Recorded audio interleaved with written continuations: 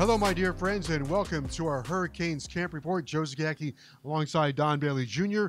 We are speaking to you today from the Carroll Sofer Indoor Practice Facility. Coming up on our show, Aaron Feld, Head Strength and Conditioning Coordinator, and defensive back DJ Ivey. Let's start with strength and conditioning. Mario Cristobal wants this to be a faster, tougher, stronger team. And he hired the right guy.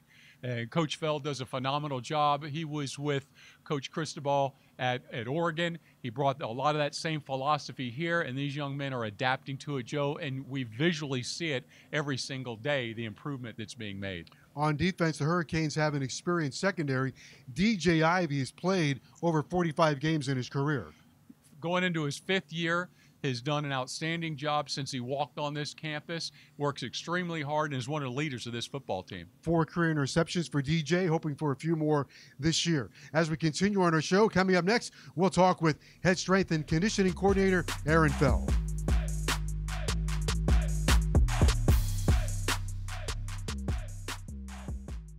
Welcome back to our Hurricanes Camp Report. Joe Zagacki with University of Miami Head Strength and Conditioning Coordinator Aaron Feld. Coach, good to see you. Your thoughts on training camp so far? I know this is kind of your baby because a lot of work was put in during the offseason. Are you seeing some of the rewards? Yeah, absolutely. I think the biggest thing for these young men is understanding that everything that we do in that weight room and everything that we've done leading up to this point is to get us to this point is to be a better football player. It's to play football. And so they're seeing themselves. It's not that you're necessarily make them a better football player on a given play, but you're allowing them to be that same great football player, play in, day in, day out, every snap of every series, of every practice, of every game that they play. Like, that's the goal. And they're starting to see that show up. You kind of have dual things going on here in terms of the guys you are training. You've got some bodies that you're making bigger, and then during the spring, you got some bodies that came in that were big. Yeah. Well, it's all the same. Like, yes, the science of nutrition is different for a weight gain, weight loss guy, but the work's the work. Getting stronger is getting stronger, regardless of whether you're gaining weight or losing weight. The nutritional requirements of gaining weight and getting stronger are a little bit easier than the nutritional requirements of losing weight while you're trying to get stronger. And the vast majority of people that lose weight, they lose strength. We don't have the luxury of allowing that to happen. We try to minimize those strength losses when guys are losing weight. So it is a little bit of a juggling act, but when you have a fantastic staff, our strength staff is phenomenal.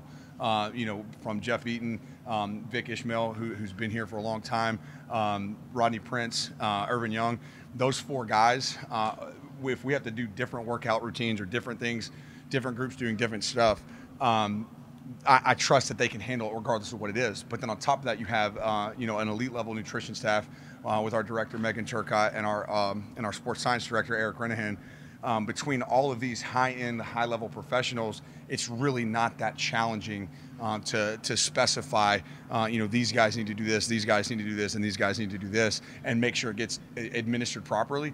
It's the hardest part is putting the plans together in the offices for hours and hours and hours. The easy part's getting it done. Yeah, and for those that are coming into this program, this is not just about lifting weights, right? This is a complete program on taking care of your body and your mind. Yeah, absolutely. What's our goal? What's our purpose? Why do we do this? People ask all the time, like, why do we play football? Why does Miami football exist? And a lot of times, to win games, to win championships. And I'm like, yeah, we hope that happens, but like, the purpose is to play great football, regardless of what we're doing, day in, day out. Doesn't matter the opponent, doesn't matter what's a practice, walkthrough, whatever. Everything is about playing great football. Because what's the smallest unit of a championship is a game. You got to win a game, and then a game, and then a game. You have to win games to win a championship. The smallest unit of winning a game is playing great football, right? You have to be dominant one play at a time, be obsessive about the details of one play, win this play, want to know at this play as we move forward to be want to know at each play of every series, of every drive, of every game. Coach Cristobal has talked a lot about mental toughness. Do you see positive steps in that direction for this team to be a mentally tough team? Absolutely. It comes down to clarity, because let me do that. What is mental toughness? I'm asking you. Mental overcoming adversity. That's sticking together. Absolutely something a mentally tough person does. But what is mental toughness? Can you define it? Not being denied. I love that. That's actually but that gets closer to, no, that's great, because it gets closer to the point of everybody, when you ask them what mental toughness is, will give you things a mentally tough person does. But if I want you to be mentally tough in an infinite number of situations, I have to teach you an infinite number of ways to be mentally tough in an infinite number of situations. But if I can effectively teach you the concept of what mental toughness truly is, then I can hold you accountable to being mentally tough no matter what that situation is. So for us, we give them clarity, fully defined. We define mental toughness as sustaining the highest level of focus, dedication, and performance throughout an entire competitive calendar. It requires three things: being focused, all right? But we sustain that focus, all right, throughout the entire, at the highest level, throughout the entire competitive calendar. What is focus? We define focus: being completely present where you are, subconscious and conscious mind in the same place. Dedication means wherever you are, whether it's a meeting, whether it's an interview after practice, whether it's a conditioning session or a class, right? And then performance, and this is the part that gets overlooked the most. If I want to be mentally tough, I have to perform at my highest level every single time I step on the field. My best might not be good enough to win today. If I know no matter what, no matter how hard I work today, I'm going to lose, am I still going to give my best? If I know no matter what happens, I'm going to win today, am I still going to give my best? And those are the two easiest versions because you have absolutes. But now you're going against an evenly matched opponent who's put as much time, effort, and energy into it as you have, and you have no idea. You could work as hard as humanly possible, give everything you got, and still come up short.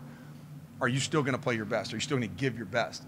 And that's what's required in all of those circumstances, to give your best and perform at your highest level in that moment. That's a requirement of mental toughness. Yeah, my last would be on that would be a great teammate. Absolutely. You can't be mentally tough if you're a bad teammate just because you're tired. I'll tell you what's mentally tough is that mustache has survived the humidity of South Florida. Man, this mental tough, or this mustache survived, rainy winters. It's survived, cold tanks. It's survived it all. So it'll outlive us all. Hey, quickly, how about your 45-day challenge? Man, the 45-day challenge is going really well this year. We've been very fortunate. The last four years combined, we've been able to donate over $50,000 to Special Olympics. This year, we're on track to have our best year. I mean, we're well over 20,000 and going strong. We still have a lot of days left of the 45-day challenge. The 45-day challenge is two things: raising awareness and money for Special Olympics, but it's also about coming at people straight between the eyes about removing negativity from their day-to-day and finding a way to positively impact people around them. And it's 45 days straight. It takes, 21 days to build a habit, right? So this gives you two cycles plus to build great habits of being consistently doing something, consistently doing something physical, working out, whatever, and day in, day out, finding a way to add positivity to somebody else's life by either removing negativity from your own life or by removing negativity from somebody else's life. Did I pass your mentally tough test? Absolutely. Actually, you got to be mentally tough in the broadcast.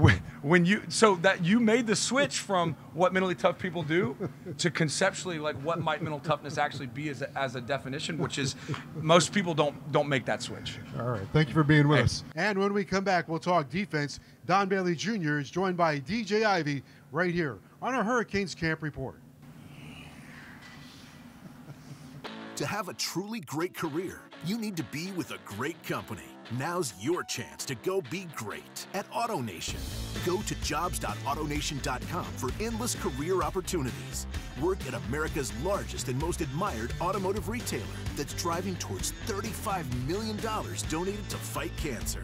For industry-leading benefits and a great work experience, visit jobs.autonation.com now and go be great.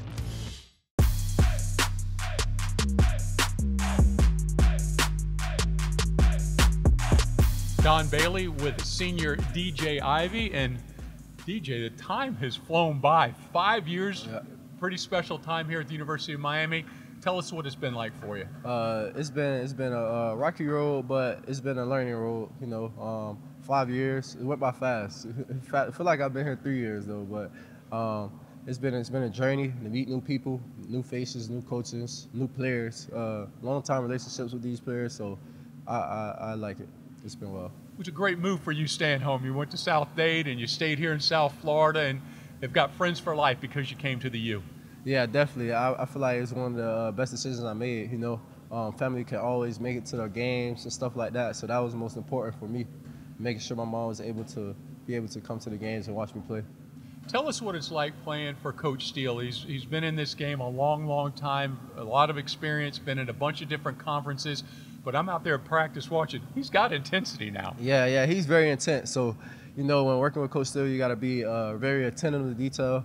Make sure you're doing your assignment and know what you're doing, because he'll get on you for sure. But, that's exactly what we need. We need that in the defensive room, to have guys on us hard coaching. So I think it'll pay off for us in the end. We talk to Coach Cristobal every day for the most part, and he's always talking about physicality. Do you see this offense has become more physical since Coach Cristobal's gotten here? Oh yeah, definitely. From the offensive line all the way to the receivers, seeing those guards pull, I mean, it's crazy, So I gotta actually, step my physicality up as well. So he's done a good job of approaching the physicality part and making an effort to get on us about it. The importance of practicing the entire practice almost every day out there on Green Tree, the heat and the intensity, it's going to pay off come the NBA. Yeah, of course. We go. I feel like we go against the best people that we'll see all year. So going against those guys every day and getting us prepared for game one and even any game will help out a lot. Last year, Miami had two outstanding receivers, right? They had Rambo, they had Harley. We're looking for those go-to guys this year. Is there great talent at that receiver position? Yes, there's more than enough talent at receiver. I believe Tyler have more than one option to go to this year, so I look forward to seeing what they bring out. Well, DJ, we appreciate your time. Don Bailey with DJ Ivey. Thank you very much. Thank you. We're all button pushers, double tappers, swipers, and now used car buyers.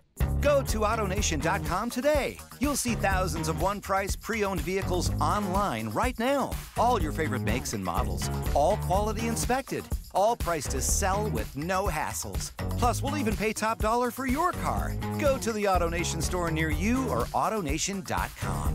What drives you drives us. AutoNation.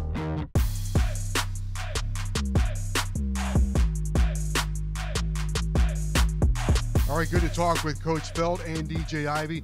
Hurricanes, I think, are going to be pretty good in the back end of their defense. That they are, Joe. They're getting a lot of great coaching. And then Kevin Steele, the defensive coordinator, has so much experience, and he blends that in with one-on-one coaching. You see him all over the field every single day at every position group, and it's paying off. All right, for Don Bailey Jr., I'm Joe Zagacki. Thanks so much for joining us here on our Hurricanes Camp Report.